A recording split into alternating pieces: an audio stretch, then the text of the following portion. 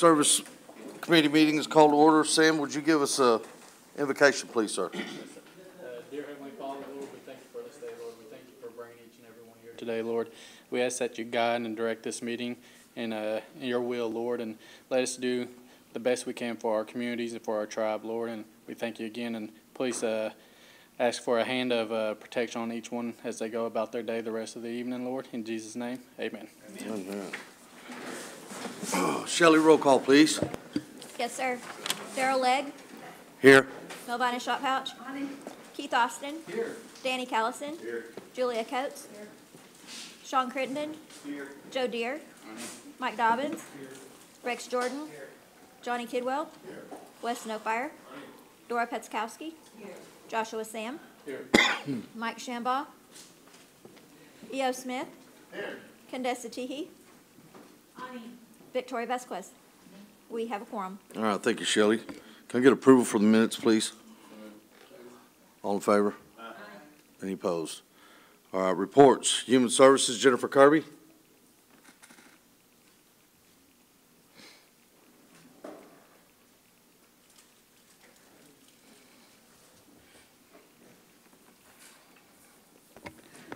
Good afternoon, Council. How are you doing, Jim? You have our report for Human Services. I'll just ask if there's any questions on the report. Any questions for Jennifer? Julia. Hi, Jennifer. Hi. Thank you very much for your follow-up on a couple of things that have come up recently with questions about the clothing vouchers, right? But my question today is that I have recently received a couple of calls from people who are in other locations outside of the jurisdiction, one in Oklahoma, one in California, of people who are essentially homeless and who are thinking of trying to come here, right? Mm-hmm. With the understanding that there is assistance that could be available for them here that is not available as at large, mm-hmm. right? But I just wanted to verify that for our programs, one still has to establish an address within jurisdiction. Is that not right? I mean, for someone who doesn't have an address at all, I mean, somebody was asking me, for instance, if we offer assistance to stay in a motel while they get themselves established. Mm-hmm. You know, they're right. Living in a car with 5 kids right now. But to my knowledge, we don't really have anything along those lines to offer. Is that correct? Or that's correct. Right now, it would be more advisable to them to, unless they're willing to stay maybe in a shelter until they locate housing, but all of the people that we have dealt with in that similar situation were working kind of on the phone or kind of working with us a little bit to give them names and phone numbers and addresses of properties that might be in the area that they could rent. And of course, you know, income's a big thing. If they don't have an established income and then they're coming here, that's just another factor that would be on top of not having a place to live that would also have to be established. So it would be more advisable to contact us and have us kind of walk through, these are the things that you need to look at, because they have come here kind of from some of those areas that you're talking about, and it was really difficult to find them a place to stay, especially with their children. And so, yeah, it would be more advisable to do it that way. So, unfortunately, if they're unhoused in some other location, they're going to be unhoused here, yeah. Too, at least for a time. Yeah, for a time. You know, normally, if they have something in the works and we can verify that, we try to do everything we can to help find resources to bridge that gap from when they're homeless to moving in somewhere. But yes, any of our programs that help with move-in costs, deposits, things like that, would have to have an address within, in reservation. Thank you. So that's kind of, like if they go to Housing Authority, then it's like you get a voucher for emergency rental assistance if it's an emergency. But they come to y'all for like the deposit on the sewer, water, security deposit. Yeah. So y'all two departments work together on trying to get somebody fit. Yeah. But it's all for nothing if they don't have a job and can't make next month's rent. Right, right. Then they're kind of in a spot, a very difficult spot, because if you do start a job, it usually takes six to 8 weeks to get a full paycheck coming in. And sometimes we can do first month's rent. It really just depends on how much the deposits and everything are. But yeah, we work closely with the Housing Authority to try to get as much assistance as they can, but at least get them on their feet. But yeah, if their employment is not secure, then that really leaves them to maybe have to come back again in Gotcha. a month or so. Gotcha. Yeah. Any other questions for Jim? Go ahead, EO. On foster care, is the number of kids growing so much faster than people applying to be foster parents? Has that dropped way down? I would have to look at that, to kind of look at a time frame, but I would say that it's still a need. And there's still, you look at different age groups coming in, probably all different ages. I would say that there's not been, a real big influx of new foster parents. Sometimes some people take a break too, and then you need to find another family to come in and take care of those children. So I wouldn't say that it's gone down significantly. I was trying to look at some old numbers, and I probably got it confused or something. It looked like it's really flipping the other way. I mean, it's getting worse, isn't it? Well, I would definitely have to look at a time frame. Maybe I can look a little bit closer at this year's and kind of see if it is increasing.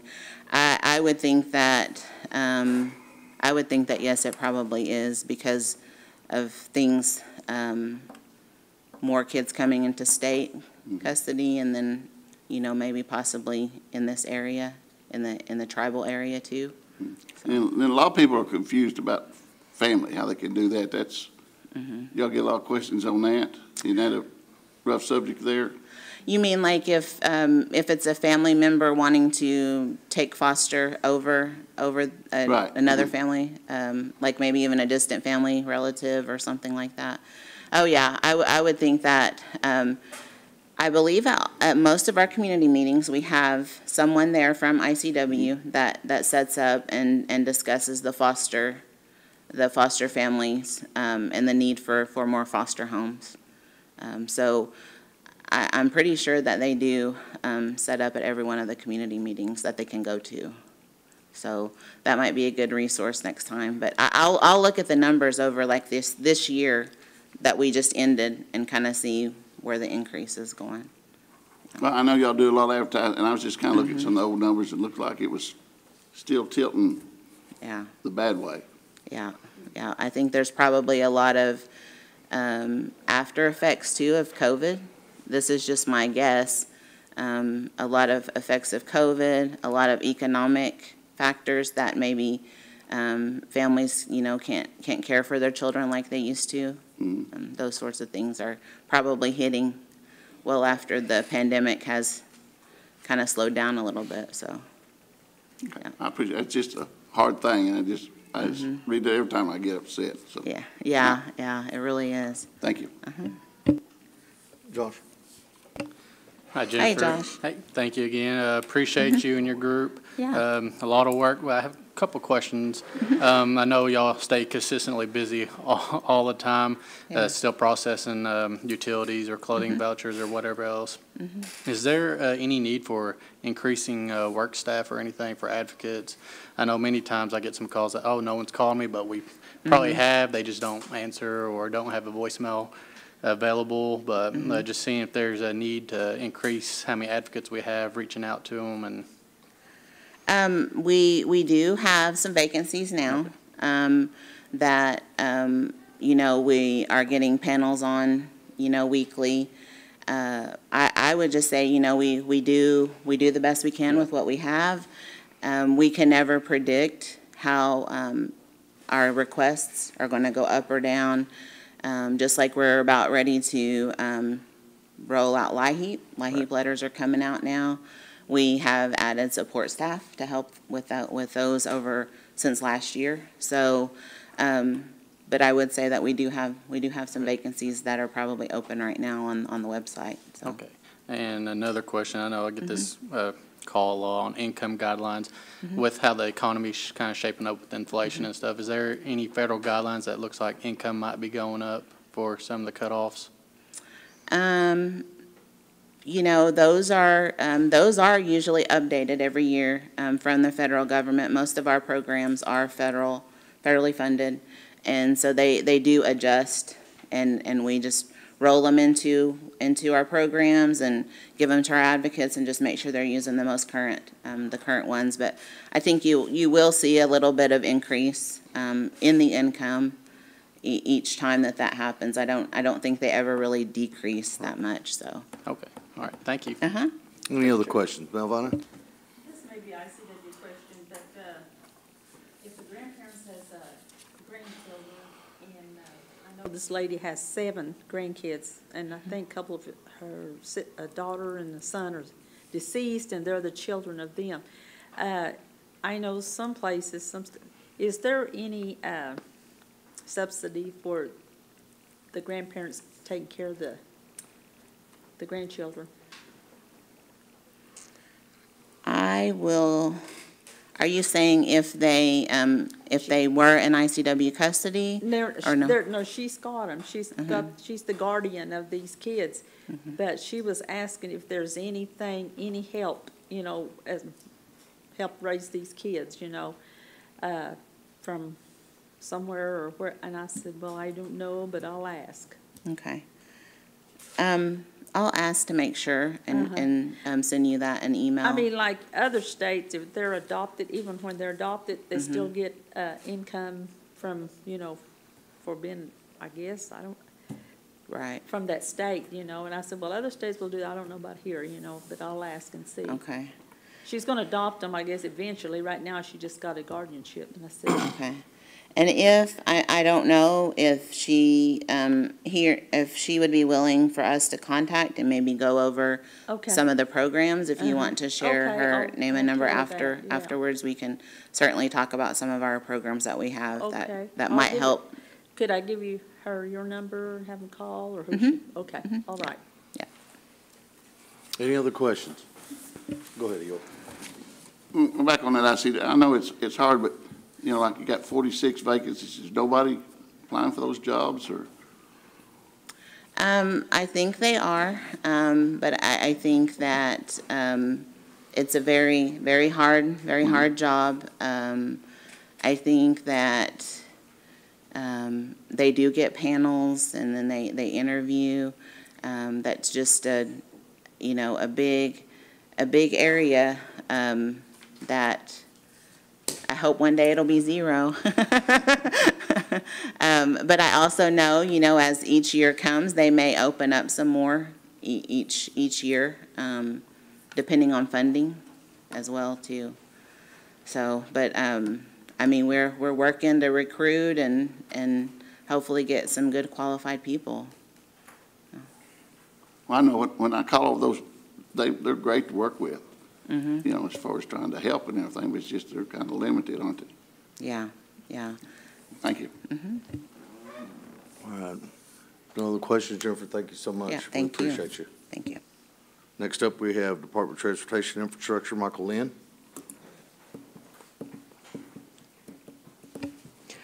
Good afternoon, Mr. Chair. Good afternoon, committee. You have our monthly reports, and I'll be glad to answer any questions. I do have a couple things I would just like to highlight. On transportation, we've got a couple of projects out to bid right now. One of them is Delonaghy South Road in southern Adair County. We had a pre-bid meeting on that this morning, had a good showing of contractors on that. We will be opening bids on that on October 31st. The second project is the Mud Valley Road project, is currently out to bid. We have not had a pre-bid meeting on that, but we've got a bid opening scheduled November 17th for that project. We've got a few other projects we're working on getting finalized out and closed out, and some bridge projects that are starting to wind down that we'll be closing out soon. And then we're also working with the town of Ian on a sanitary sewer system project in the Armstrong Park area. There'll be a huge improvement for that community. Working with Councilor Smith on that through some of his ARPA funds. And with that, I did also want to mention, Mr. Chair, that any of the ARPA infrastructure funds that the council members have, also including motor fuel tax and vehicle tax funds that you have, if you need any assistance with that, any help, anything that we can provide to try to help get some of those spent or get some of those obligated to some projects, don't ever hesitate to reach out to either Andy Quitone or myself, either one, and we'll definitely work with you to try to get some of those dollars obligated. So, Thank you, Michael. I'll be glad to answer any questions. Questions for Michael? We'll move on to the public comments for roads. Just again, just a standing agenda item. If there's any public comments from Gotcha. anybody, we would take that at this time. Any questions for Michael? Well, Michael, we appreciate you, All right. buddy. We'll see Thank next you all. Michael, I'm sorry. Yes, sir. they had the asphalt plant going on White Mission yesterday, Good deal. Had it up and running. and you don't rarely see that. No, that's very true. I'm glad to hear that. That's good news to hear. Thank you very much for sharing that. All right, next up, we have Jerry Killer with Housing.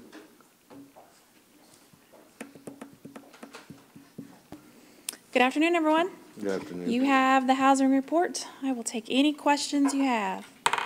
Any questions for Jerry? Cadessa? Thank you for joining us this afternoon. Jerry, I have some questions related to the bid process for housing rehab. Okay. It may be better served for the discussion to take place, perhaps maybe after the meeting. But I've had a number of folks reach out to me about the bid process for housing rehab, with some questions about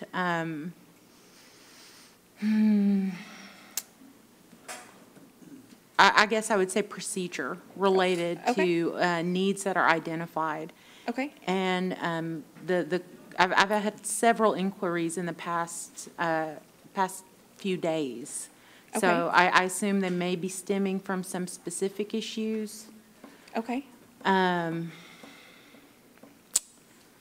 struggling to be more specific, I'm sorry. That's okay. We can certainly talk after the meeting if you want to get into some specifics on Okay. certain bids.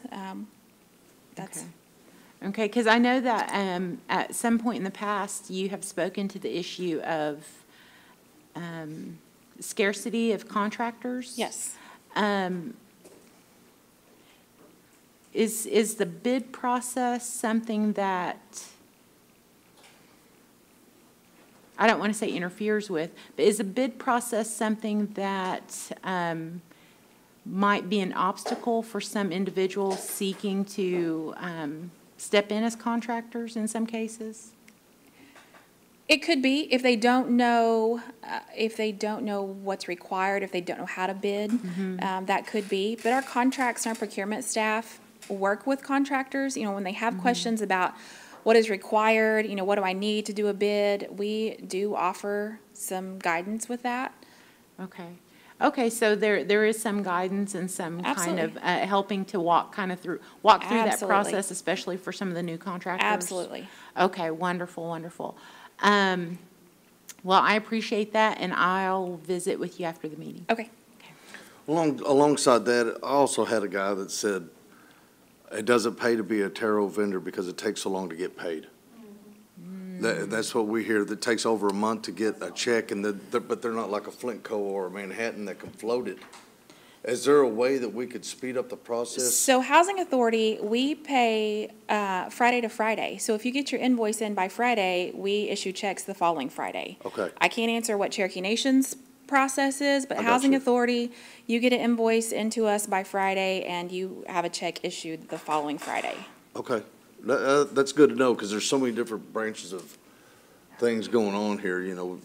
So if you put an invoice in by Friday, you can get paid by the next Friday through the housing. Okay, that's good. Now, if you put one in on Monday, that means it's going to be the following Friday. Got you? But we're Friday to Friday. Okay, okay. Any other questions? Go ahead, son. Jerry, are we at the point now, like, on E-Rap? Now, I've dealt with it so many times. The 3 months, they'll pay the 3 months, you'll get a voucher for emergency rental assistance, right? Sort of. You're combining a couple programs. Emergency rental assistance, what we called ERAP, that was the Department of Treasury funds that we received. That ended September 30th. Now, that's the extended, There is no more ERAP. so, but what you're talking about was the extended rent, where it was months, a lot of months. And we did it 3 months at a time.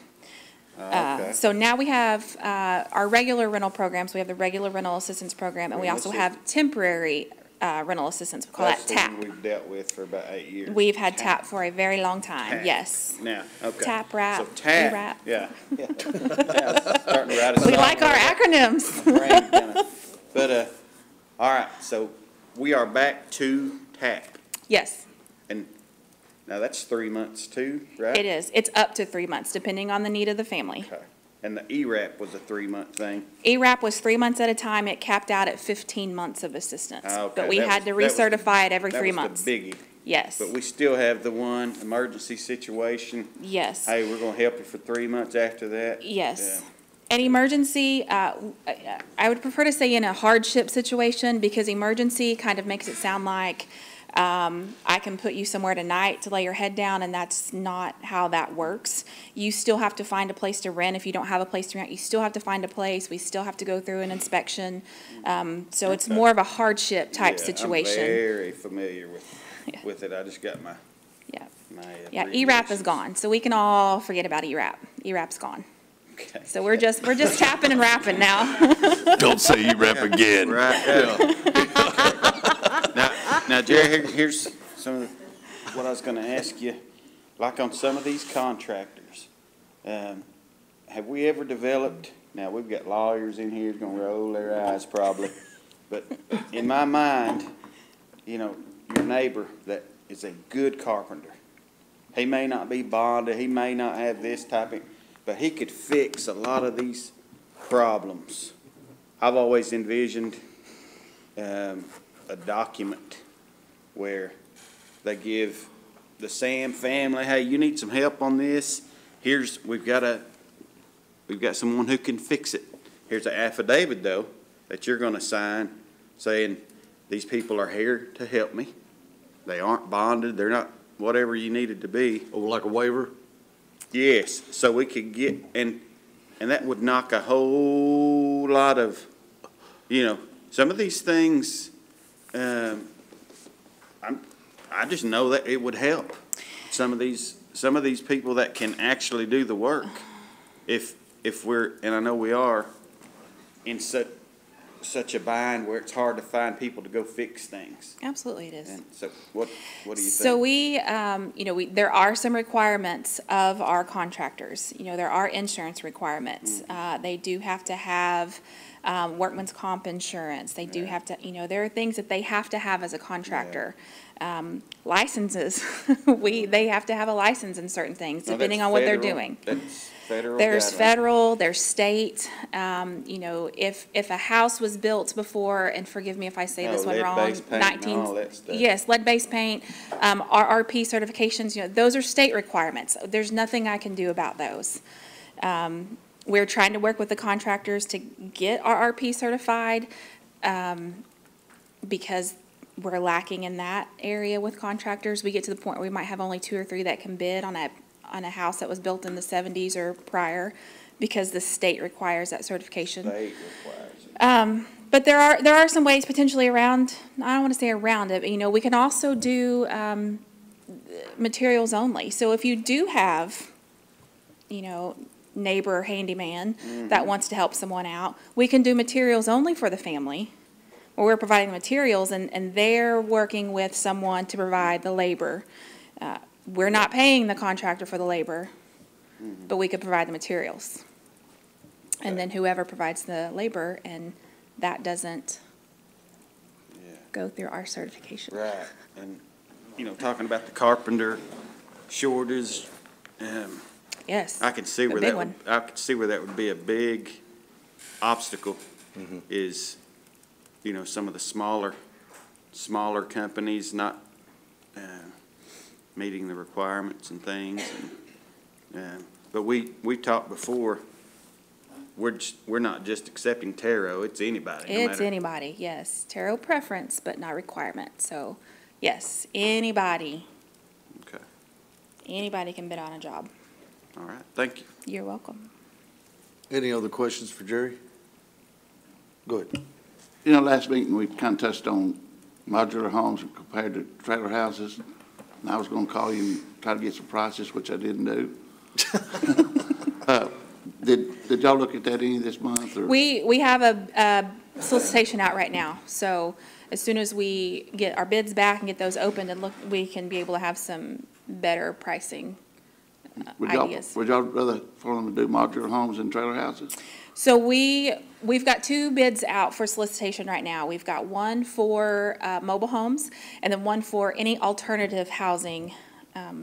So that could be modular, that could be the homes that are maybe built in a shop and then transported on site. That could be for any type of alternative housing, anything that's not a mobile, not our traditional stick-built.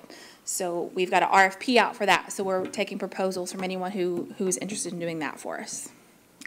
Thank you. You're welcome. I'll call you this week. Okay. Go ahead, Sean. Yeah, one more. If we get into the mobile homes,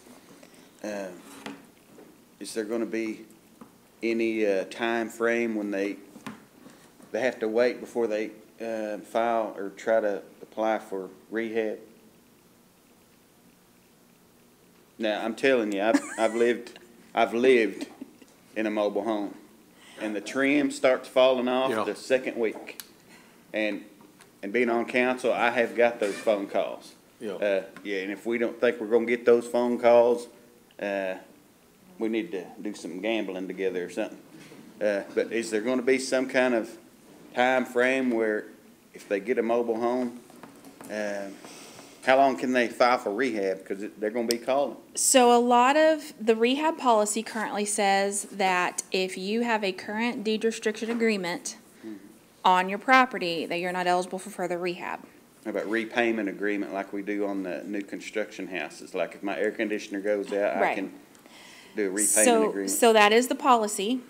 We do some modification agreements, just depending on what the issue is. If it's something that is a true emergency and we need to go in and take care of it, we can modify the DRA for them so that they can still get that assistance. Now, I don't know that we're gonna buy someone a brand-new mobile and then in 3 years, we're doing a total rehab on it, because you gotta look a little bit at maintenance and owner responsibility versus just general wear and tear and warranty. And yes, we realize that a mobile, the maintenance, the traditional wear and tear is gonna be a little sooner than a stick-built house. But, I mean, we still do expect the homeowners to take care of them too. Right, right. I had one that was 20 years old. And man, it was in bad shape after 20 years. I mean, it's just like, a stick-built house too. We have new construction homes, or we have houses that are less than 10 years old that look terrible because people don't necessarily take care of them. We have mobiles right now that come onto rehab that are 20-plus years old that you would never know it, that they're that old, because the homeowner takes care of it. Again, there are gonna be things that happen, of course, but a lot of that goes back to taking care of it. Thank you. Any other questions? All right, Jerry, thank you so much for everything you do. Thank you. Next up, we got Barbara Foreman with the Veterans Center. Look at Barbara now. Come on in.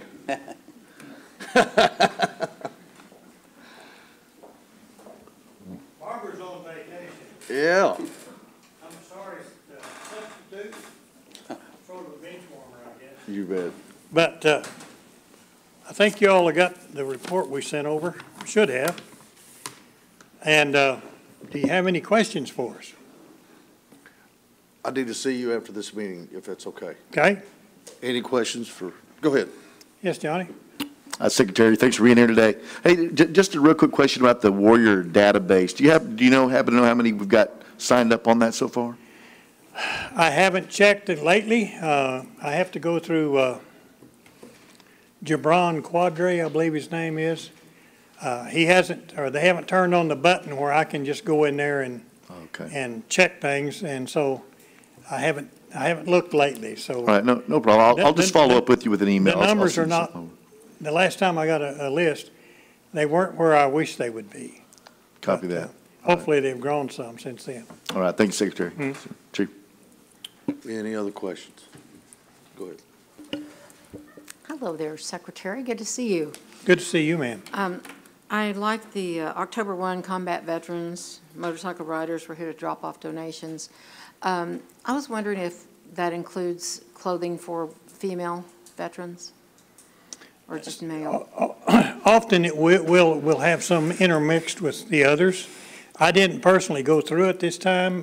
Barbara and some of them go through them and store them on the shelves and all.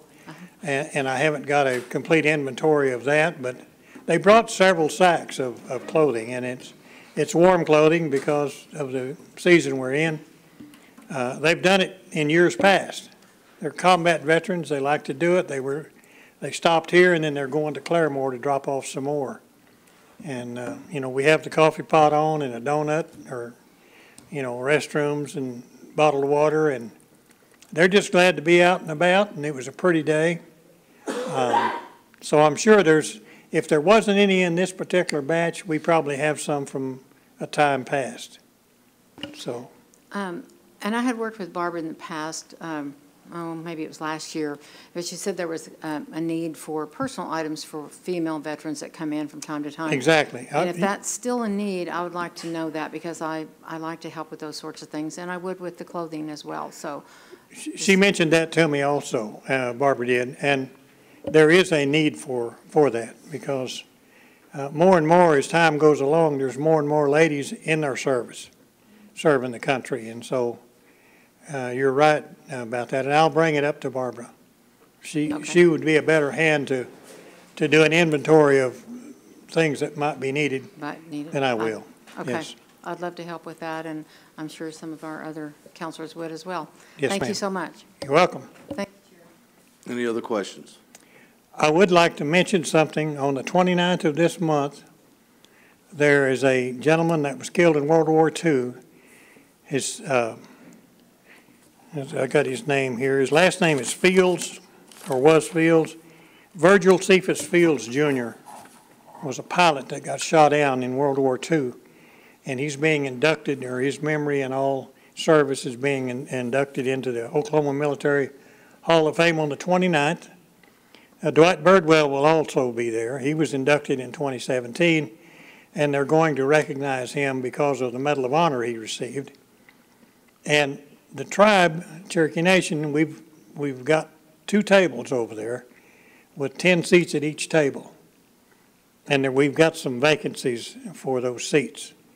We don't want to have more people than we got chairs or seats, but we'd like to fill the tables up. So if you know a friend or a veteran or someone who might have an interest, if you'd get the name to me.